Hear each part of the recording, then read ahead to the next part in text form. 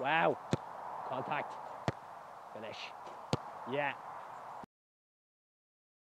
Always kind of with this one, since my setup is backwards, again, when I kind of go through this with players, I think it looks a bit awkward. But if you ever look at like Harry Kane's setup, Coutinho's setup, different outside the box than it is to inside the box. But the Rashford one, remember against Trent? That's a good example of it. When he chops it, I think it does go a little bit square, but since Trent's body shape is going this way, it just means the ball's out in front and he's gone straight into his contact before Trent can even get close to making contact on it. That's when he's using his momentum against him.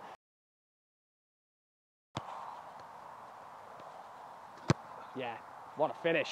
And a penalty.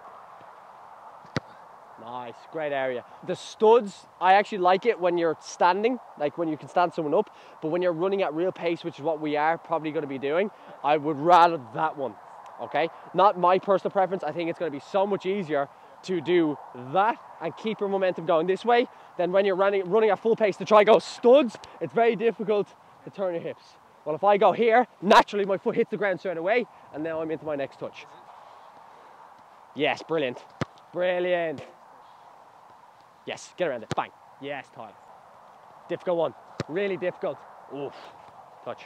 Bang, bang. Get in. Yeah. Finish. Adjust. Wow, what an adjustment, Tyler.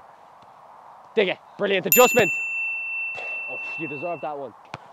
That's enough. Bang, bang. Adjust to it. Yeah. Ooh. Adjust. Great. Yeah, nice. Hit. Oh. Yeah, that's the one. Go. Not bad. Contact. What a finish. Good adjustment. Hit. The contact itself is actually quite good.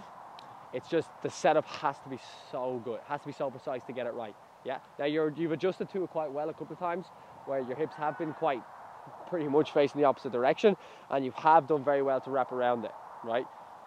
But again, it all kind of comes from that final touch you take before you set it up. Yeah.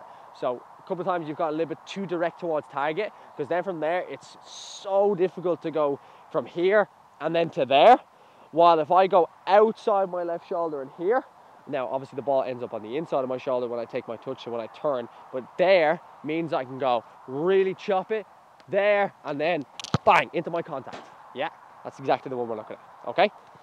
Yeah, that's it. Bang.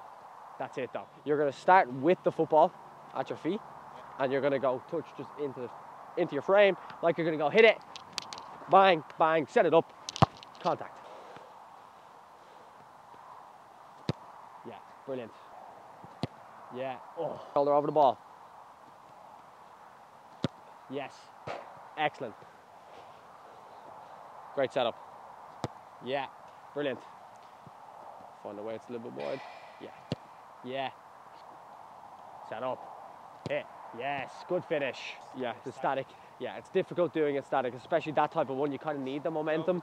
Yeah, and yeah, overthink a little bit, but you kind of need that momentum to get into it. But I just wanted you to almost like feel the touches, feel the setup, okay?